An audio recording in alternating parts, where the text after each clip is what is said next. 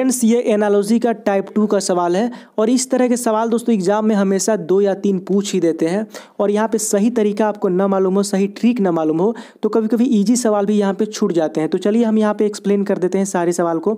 पहला है दोस्तों 5, 36, यहाँ पे 6 है। अब इसमें क्या सिमिलैरिटी है थोड़ा ध्यान से देखिएगा, क्या सिमिलैरिटी इसमें बन रहा है, कैसे आया या 5 से 36 कैसे आया। तो देखेंगे यहाँ पे हम 5 स्क्वायर करेंगे, नहीं हो रहा है, ठीक है। अब यहाँ पे 5 में 1 जोड़ के देखिए, 5 में अगर आप 1 को ऐड करते हैं तो स्क्वायर करते हैं तो कितना आ रहा है, 36 आ रहा है, ठीक है। अब 6 में अगर हम यहाँ पे 1 को जोड़ते हैं और स्क्वायर करते हैं तो कितना आ रहा है, 49 आ रहा है। तो ये कंडीशन यहाँ पे सेटिस्फाई कर रहा है, तो ऑप्शन नंबर आपका सी सही हो जाएगा दोस्तों, ठीक है। अब आगे देख लेते हैं, यहाँ पे 456 है, 15 है, यहाँ पे क्या होगा, यहाँ पे तो थोड़ा ध्यान से देखिएगा आप, थोड़ा सा दिमाग लगाइए। यहाँ पे इतना बड़ा संख्या है और ये इतना छोटा है, ऑप्शन में भी दोस्तों छोटा छोटा दिया है, तो या तो स्क्वायर किया होगा या कुछ तो ऐसा ही होगा, लेकिन स्क्वायर करते हैं आप तो 225 आता है, फिर बहुत काफ़ी हो जा रहा है। तो यहाँ पे कुछ अलग कीजिए, यहाँ पे 4, 5, 6 तीनों को देखिए ऐड किया हुआ है, 4, 5, 9, 6, 15, ये 15 आया है। यहाँ पे देखिए अंक को ऐड करके भी देख लेना चाहिए, स्क्वायर करके भी देख लेना चाहिए, माइनस करके भी देख लेना चाहिए। अब यहाँ पे देखिए 7, 8, 15, 10, 25 -1 बराबर 24, ये 24 यानी इसको ऐड करने पे 24 आ रहा है, तो ऑप्शन नंबर यहाँ पे डी सही हो जाएगा, ठीक है। आगे देख लेते हैं, आगे है 3, 243, 5। अब यहाँ पे क्या होगा, अब देखिए यहाँ पे ये इतना छोटा संख्या है, इतना बड़ा है, तो यहाँ पे पक्का यहाँ पे स्क्वायर किया हुआ है, स्क्वायर किया गया है, मल्टीप्लाई किया गया है, नहीं तो इतना बड़ा, इससे इतना बड़ा क्योंकि यहाँ पे इससे ये बना है, 3 है 243 बना है, तो कैसे बना है, मल्टीप्लाई किया है। अब देखिए क्या किया है, 3 को अगर आप 3 गुणे 3 गुणे 3 यहाँ पे अगर 5 बार आप करते हैं, 3 की पावर 5 करते हैं तो ये आता है 243, ठीक है। इसी टाइप से अगर आप 5 को 5 बार कीजिएगा दोस्तों तो ये आएगा आपको 3125, आप करके देख लीजिएगा। 5 को अगर आप 5 बार मल्टीप्लाई करते हैं तो 3125 आएगा, तो ये आपका ऑप्शन नंबर सी सही हो जाएगा। आगे देख लेते हैं चौथा सवाल, 6, 18, 4, इसके बाद क्या होगा, थोड़ा सा सोचिए, यहाँ पे क्या लगता है आपको।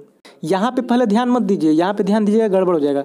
पहले यहाँ पे देखिए कि इन दोनों में ये 6 से 18 कैसे हुआ, तो यहाँ पे 6 से 18 होने के लिए यहाँ पे 12 जोड़ा गया है, सीधी सी बात है। अब एक बार जोड़ के देख लीजिए, अब 4 में 12 जोड़ते हैं तो 16 आ रहा है, ऑप्शन में दिया है 16 दिया है, तो मार दीजिए सही, ये आपका ऑप्शन नंबर डी सही हो जाएगा। चलिए आगे देख लेते हैं, आगे 1, 4, 64, अभी छोड़ दीजिए इसको, देखिए अब यहाँ पे क्या है, यहाँ पे 1 स्क्वायर बराबर भी 1 होगा, 2 स्क्वायर बराबर 4 होगा। अब थोड़ा सा इधर आइए, देखिए इसको, यहाँ पे इसको क्या किया गया है, इसको 2 का तो किया नहीं गया है, लेकिन 4 का क्यू किया गया है ना, 4 16, 4 64, 4 गुणे 4 हो गया 64। अब इसमें देखिए ये किया गया 1 स्क्वायर, 2 स्क्वायर, 4 क्यू, तो यहाँ पे 3 क्यू हो जाएगा दोस्तों। रीजन बता रहा हूँ मैं, 1, 2, 3, 4 कंडीशन अप्लाई हो रहा है, तो यहाँ पे स्क्वायर, यहाँ पे स्क्वायर, यहाँ पे क्यू और यहाँ पे क्यू, तो ये हो जाएगा आपका 27, ऑप्शन नंबर सी सही हो जाएगा, ठीक है। तो चलिए आगे देख लेते हैं दोस्तों, आगे है 18, 30, 36, इसमें देखिए क्या रिलेशन आपको लग रहा है। यहाँ पे कुछ लोगों का 12 जुड़ा हुआ है, 18, 10, 28, 29, 30, तो हो गया 12 जोड़ा है, इसमें 12 जोड़ के देखिए 36, 10, 46, 47, 48, नहीं ये फॉल्स हो रहा है, कंडीशन यहाँ पे अप्लाई नहीं हो रहा है, तो यहाँ पे कुछ अलग करेंगे। अलग में क्या करेंगे हम कि 18 के साथ अब घटाएंगे तो आएगा नहीं, तो अब गुणा करके देखेंगे, जोड़ के देख लिए, अब गुणा करके देखेंगे, तो 18 में अगर 2 से गुणा करते हैं तो 36 आ रहा है, अब 30 लाना है हमको, तो 36 आ रहा है, तो इसमें -6 कर देंगे तो 30 आ गया, ठीक है। तो क्या किया हमने, 18 गुणे 2 -6 किए ना। अब इसमें करके देखेंगे यहीं से, 36 गुणे 2 -6, यहाँ पे माइनस किया तो यहाँ पे भी 6 माइनस करना है। अगर ये आ जाएगा तो यहाँ पे अप्लाई होगा, अगर यहाँ पे 7 करने पर आ रहा है, मान लीजिए यहाँ -6 की जगह -7 कर दिए तब आ रहा है, तो ये अप्लाई नहीं होगा रूल। लेकिन यहाँ पे जब हम 36 गुणे 2 -6 कर रहे हैं तो ये आ जा रहा है आपका 72 -6 करने पर कितना आ रहा है, 6, 66 आ रहा है, ऑप्शन आ रहा है, तो ये आपका ऑप्शन नंबर बी सही हो जाएगा, ठीक है, समझ गए ना आप। अब चलिए दोस्तों अगला सवाल देख लेते हैं। अगला सवाल है कि 0.16, 0.0016, 1.02, अब यहाँ पे क्या होगा। अब देखिए यहाँ पे थोड़ा सा मैथ का यहाँ पे इस्तेमाल करना पड़ेगा। यहाँ पे पॉइंट के बाद दोस्तों 2 जीरो यहाँ पे बढ़ गया है। अब 2 जीरो बढ़ गया है तो क्या करना पड़ेगा 2 जीरो बढ़ाने के लिए? तो आपको जैसे कि पता होगा कि अगर ये आप इसमें 100 से यहाँ पे भागा देते हैं, क्योंकि 100 में 2 जीरो है, 100 से आप भागा देते हैं तो ऑटोमेटिक ये 2 जीरो ऊपर चला जाएगा। तो ये बन जाएगा आपको 0.0016, ठीक है, जो कि यहाँ पे दिया हुआ है। इसी टाइप से 1.02 में अगर आप 100 से भागा देते हैं, देखिए हम दे के दिखा देते हैं आपको, 100 से भागा देते हैं तो ये 2 जीरो ऊपर चला जाएगा। उसके बाद क्या होगा, 2 ये संख्या और 2 4 संख्या टोटल मिला के हैं। तो जब 4 संख्या ऊपर जाएगा तो यहाँ पे ऊपर में कितने संख्या ऑलरेडी हैं 102, 3 संख्या है, 1 जीरो बढ़ जाएगा तो यहाँ पे दशमलव आ जाएगा, यानी कि 0.0102 कहाँ पे है 102, ये है ऑप्शन नंबर सी यहाँ पे। जो फ्रेंड्स ये सही हो जाएगा आपका, ठीक है। 100 से यहाँ पे भागा दिया गया है और फिर यहाँ पे 100 से भागा दिया गया है, सिंपल है दोस्तों।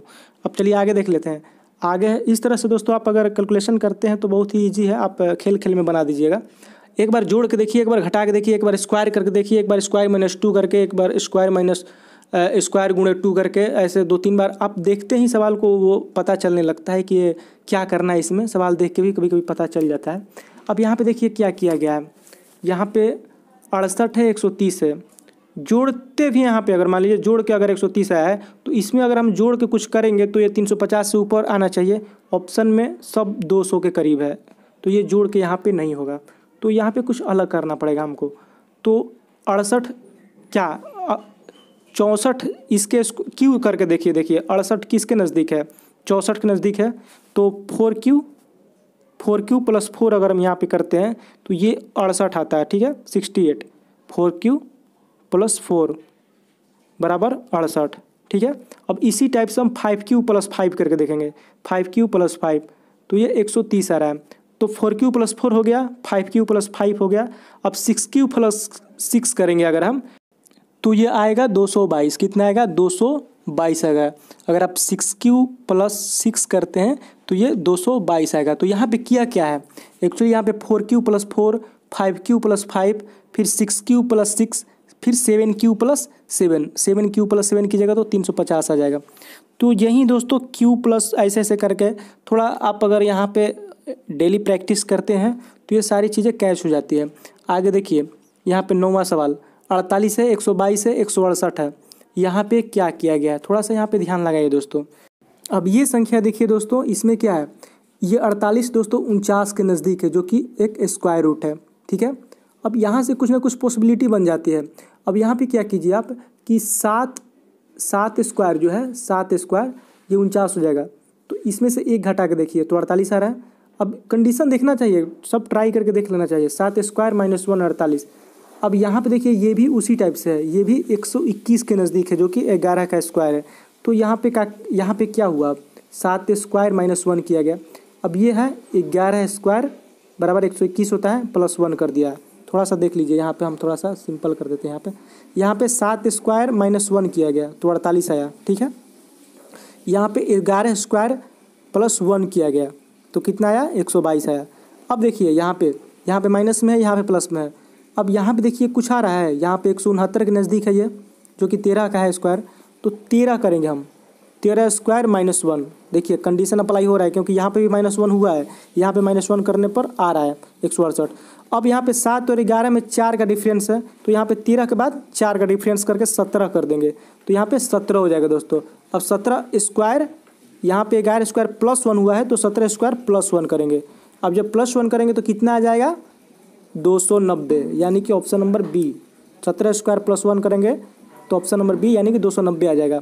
तो यहाँ पे मेन सिंपली क्या किया गया है, यहाँ पे स्क्वायर करके +1 स्क्वायर करके -1 ऐसे सब ट्राई कर लेना चाहिए। और मैं तो देखता हूँ कि दोस्तों ये संख्या जब कोई स्क्वायर के नज़दीक होता है, आपको तो पहले 1 से 20 तक स्क्वायर याद रहना चाहिए, और सबसे मस्ट इम्पोर्टेंट है। और 1 से 20 तक, कम से कम 1 से 20 तक क्यू भी हो सके तो आप याद कर लीजिए, क्योंकि इससे बहुत काफ़ी सपोर्ट मिलता है। क्योंकि आपको पता चल जाता है कि ये किसके नज़दीक है, ये किसके नज़दीक है। ये 169 के नज़दीक है यानी कि 13, 121 के नज़दीक है यानी कि 11, और ये 49 यानी 7। तो कुछ ना कुछ निकल के क्लू आ जाता है सामने। यहाँ पे देखिए, यहाँ पे 169, यहाँ पे 13 है। अब आगे क्या होगा, तो ये सिंपली अगर जिसको पता होगा ये कर दीजिए, 13 आ जाएगा। इसको ऐसे कर दीजिए तो 17 आ जाता है, ठीक है। तो ये यही सवाल है दोस्तों, इसको समझ लीजिए। और सबसे बड़ी चीज़ होती है कि आप सवाल देखते ही पकड़ना शुरू कर दीजिए कि किस तरह का सवाल है, तो मतलब इसमें कौन सा कंडीशन अप्लाई होगा। तो ये सब चीज़ें, छोटी छोटी चीज़ें अगर आप समझ लेते हैं तो कोई बड़ी बात नहीं है। तो ये वाला इसमें अप्लाई हुआ है 4Q+4 और इसी तरह से। तो दोस्तों यही मैं बता रहा था आपको। तो वीडियो अच्छा लगे तो लाइक कर दीजिएगा और फ्रेंड्स के साथ शेयर कर दीजिएगा। सो फ्रेंड्स, अभी के लिए बस इतना ही, मिलते हैं अगले वीडियो के साथ। तब तक के लिए इजाज़त दीजिए। जय हिंद।